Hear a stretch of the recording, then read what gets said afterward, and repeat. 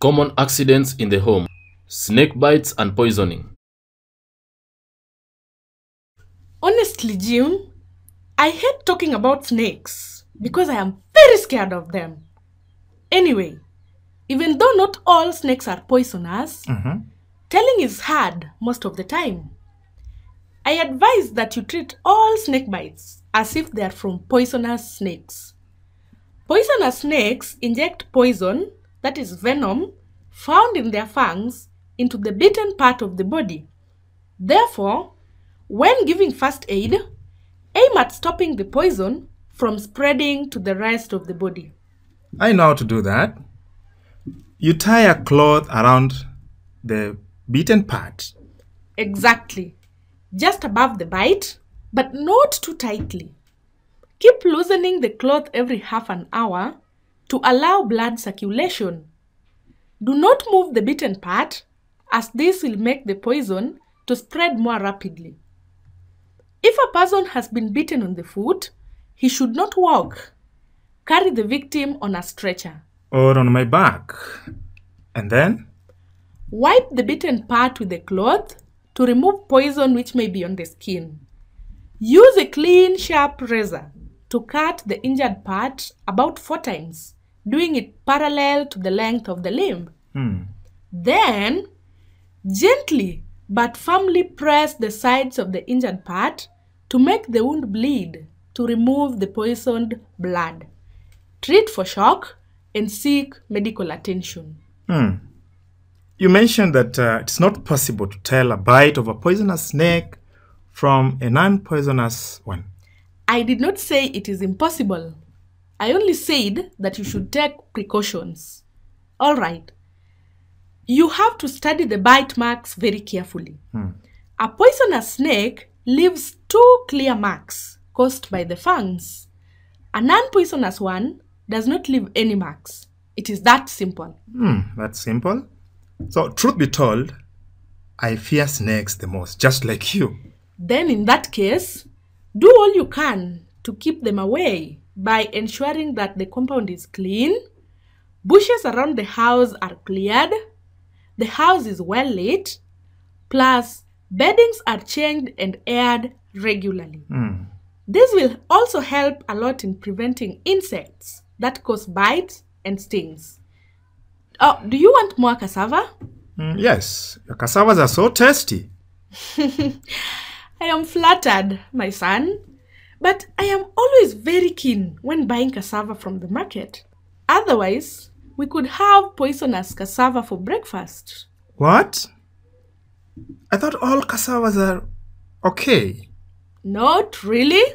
Some varieties of cassava can cause poisoning. Poisoning happens when you eat or touch certain poisonous parts of foods, wild plants, fruits, or grains that have been sprayed with chemicals. Some people take an overdose of medicine to heal quicker. This can cause poisoning. And in that case, then, even swallowing kerosene can lead to poisoning. Very correct. Also, inhaling agrochemicals and using cosmetics that contain mercury and hydroquinone can lead to poisoning. Why would one want to inhale agrochemicals? That's insane.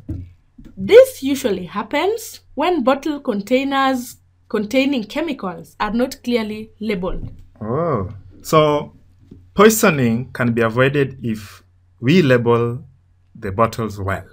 Yes. Plus, kerosene should not be stored in juice or water bottles. Because young children can mistake them for juice or water.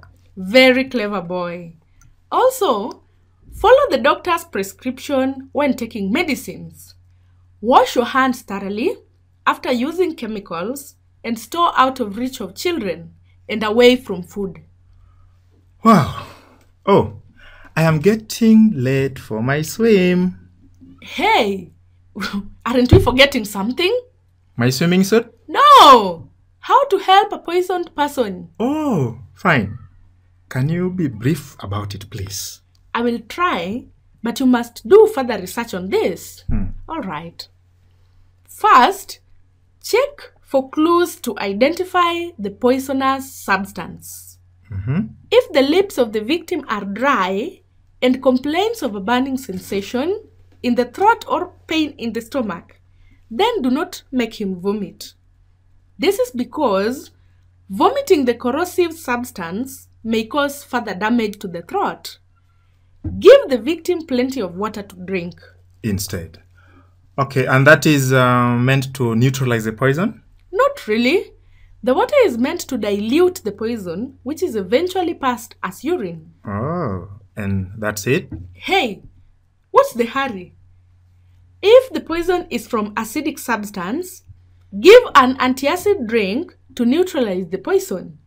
Such drinks are milk of magnesia, which is magnesium hydroxide, crushed chalk, or normal milk. Okay. And in case the victim had taken basic poison, we give fruit juice, then get help from a doctor, right?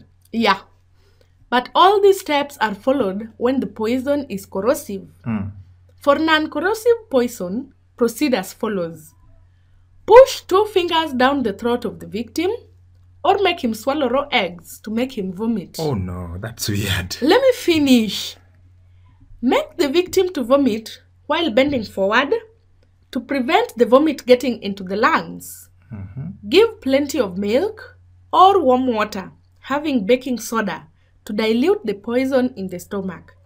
Repeat the steps as required and take the victim to a doctor.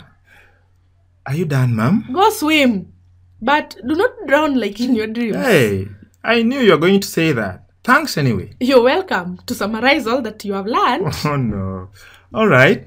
Not all snakes are poisonous. Poisonous snakes leave 2 distinct marks when they bite. Now, when bitten by a snake, tie a piece of cloth just above the bitten part to prevent poison from spreading to the rest of the body. Do all that is necessary to remove poisoned blood from the wound and call for an ambulance. Have I forgotten something? Yes, a lot. Keep the compound clean to destroy habitats of snakes and insects.